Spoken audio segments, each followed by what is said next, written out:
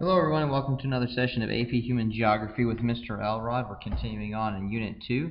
Today we're going to start with the demographic transition model. Now when we deal with AP Human Geography, models are always important, and the demographic transition model is going to be really helpful when it comes to thinking about a country, its state of development, and really the way in which a lot of elements within that particular society are going to interact, and the way in which population is going to play a role in and be a characteristic of development and really some of the social elements that are taking place in that particular country. So when we look at the demographic transition model, oftentimes abbreviated the DTM, basically what it is a chart that's going to look across time, and it's going to predict some changes that might occur in society based upon the the death rates, and then what's going to happen as a result to the natural increase as a result of the change in births and deaths.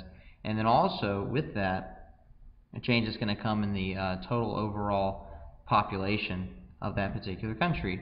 And again, what we see is this chart can develop to correlate very nicely with the period of time in which a country is developing. Now, like all models that we look at, no model is 100% accurate all the time, and no two countries are really ever going to look the same, and no country is going to follow through the demographic transition model perfectly. It's a general idea, and really we can only come up with the demographic transition model after countries have gone through the process. So because a lot of Western countries, Western Europe, the United States, and some Latin American countries as they're beginning to develop have gone through the demographic transition model, we look back on that and we can see historically the trends that have occurred. It's very similar to economics in that you really can't see that countries have, you can't really see that a place has gone through a recession or into a recovery or has hit an economic improvement until after that fact has already occurred. Similar thing with the demographic transition model. You really can't see that a country has moved from one stage to the next until after they've moved through it. So we'll look at the chart here in just a minute and see exactly what it is that I'm talking about. So when we look at the demographic transition model, we're going to be using the elements of crude birth rate, crude death rate, their relationship to each other, and how that's going to impact total population. When we look at the demographic transition model, there are traditionally seen 4 stages within the demographic transition model, and they're all characterized by certain rates of growth. So in the first stage, we characterize it as a stage of low growth. Second stage, we characterize it as a stage of high growth. And some might argue that this really is the most crucial stage, the stage of high growth, because if countries cannot move through that period of high growth in relatively short order, then you have the problem of overpopulation. We'll talk more about that a little bit in our video. The third stage is characterized by moderate growth, and the fourth stage is characterized once again by low growth. So we see it's a pattern that kind of begins to emerge. Now, the reason that stage 1 and stage 4 both have low growth are for very different reasons, so we need to make sure we pay attention to that. And really, you could say that each of these stages is dealing with development. Stage 1, the least developed of countries. Stage 4, the most developed of countries.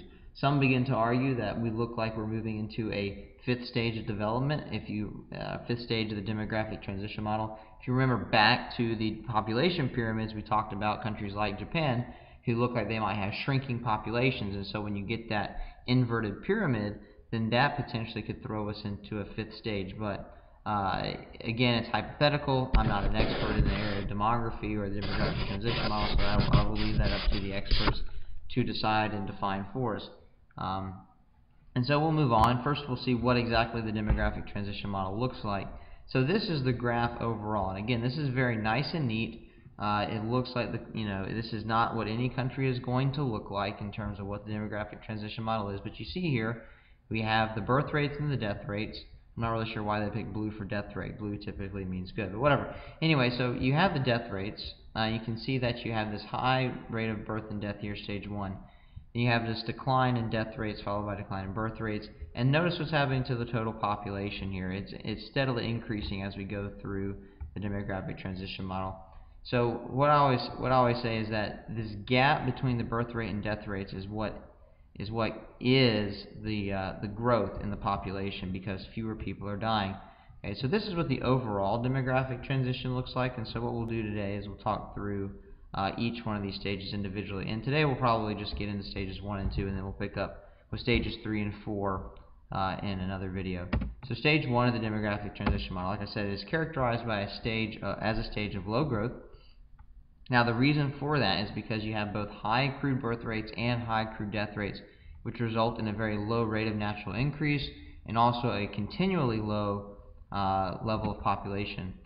This is a stage 1 country. If a country is in stage 1, it is typically characterized as a very undeveloped, very primitive form of society, and most people's occupations will be characterized by some type of subsistence lifestyle. So I guess you would say that's not even really an occupation at all. That's simply just a way of life. It's a lifestyle. There's really no trading.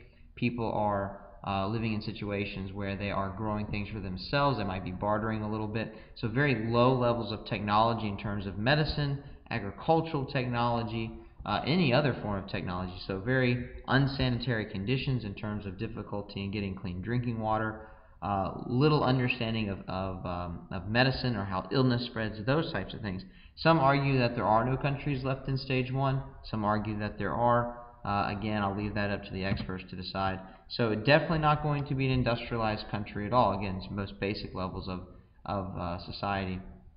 Some might argue that maybe some pockets of the world are in stage 1, but maybe no country overall. You might think of people in the Amazon rainforest. Their little society, their village, their territory might be stage 1. But as far as I know, I think it'd be very difficult. It'd be very difficult to characterize any country itself as a stage 1 country.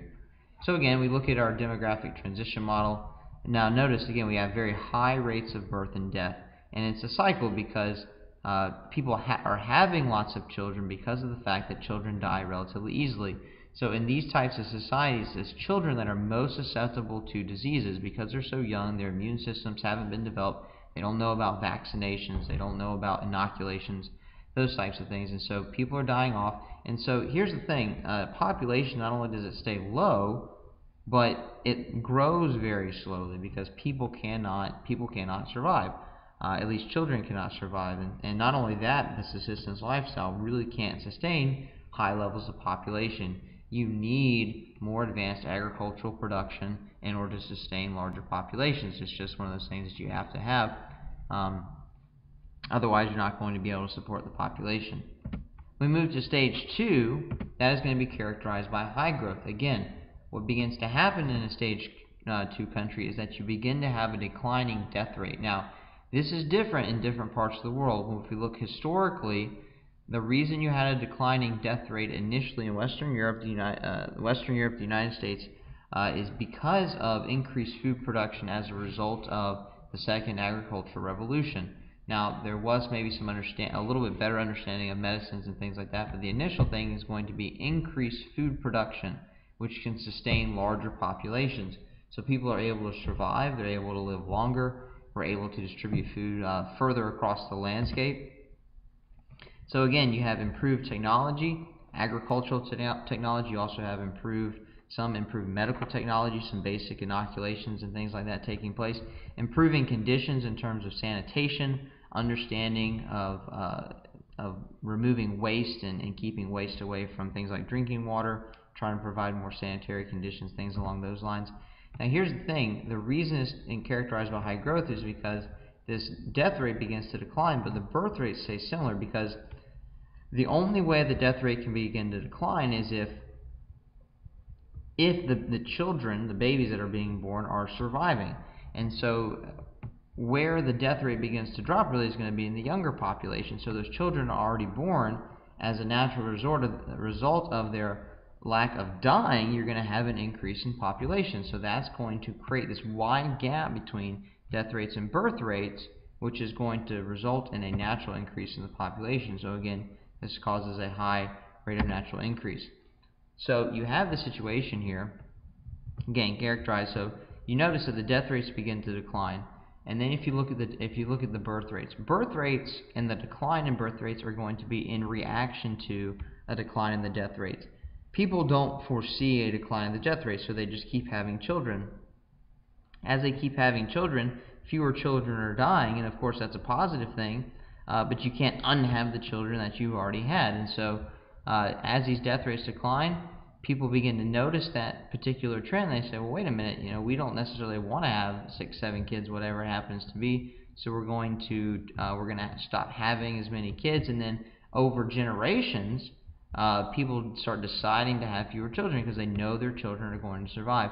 So we begin to see industrialization take place in stage 2 because you have the improvements in society. You really can't have improvements in society, whether it's improvements in sanitation, improvements in medical care, improvements in the food that's available, until you have industrialization. So really, this is very early industrialization that's happening in stage 2. And we'll talk, if we look at this again, that's mostly Western countries. One of the reasons you have a decline in death rate in later years in the less developed countries, Latin America, Africa, things like that, is because of the spread of medical technologies. So that would be a part of the medical revolution that allows for those people to survive the spread of vaccines and inoculations and basic medicines to the people in those less developed countries. So Western countries, it's the agricultural revolution. Less developed countries, really the rest of the world, Asia, Africa, Latin America, it's because of the medical revolution that took place. So we're going to go ahead and end it right there with our conversation on the demographic transition model, stages 1 and 2. Again, we'll pick up in our next video talking about stages 3, 4, and the hypothetical stage 5 in our next video.